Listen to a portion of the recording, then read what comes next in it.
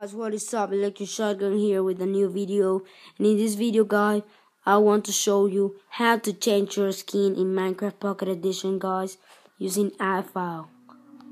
Okay guys, so what you want to do is first open Safari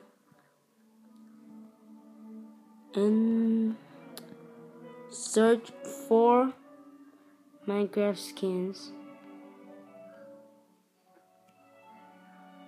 So search for it and you're gonna open this page called the skin index. Well, you can download your skin from other website, but I like using the skin index guys. So go and try out skin index. If you like it, you can use it. Okay, so I like this creeper, multi creeper. So let you wait till it loads, and here we have it, multi creeper. Well, it hasn't loaded already, but it will load. Okay, yeah, it's right there.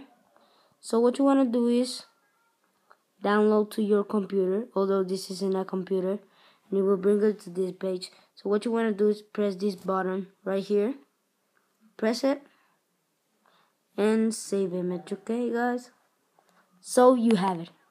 Okay, step 2 is open iFile and make sure you're in var. Okay, so when you're in var, what you want to do is go to mobile, media, DCIM, and 100 Apple guys, and search for your image viewer. Yeah, this is the one that we want.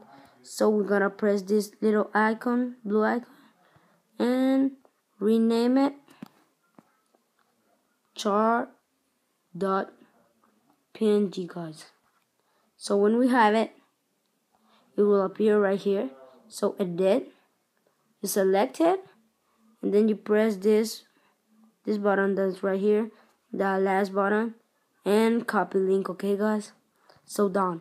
So you wanna go to this little house that means home and open applications and search for Minecraft PE guys. Mine's the last one, so Minecraft PE.app, and here you have a char.png guys.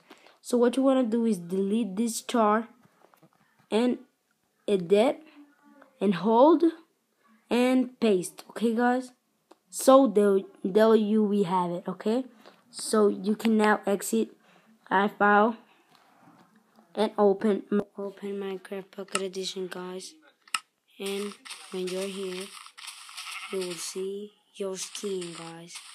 As you can see, this is the skin that we downloaded, so this means that the glitch function. Thanks guys for watching. Please like this video. If you already know this method, please don't just dislike it guys. Please subscribe, that will be a great support for the channel guys, and see you in another video.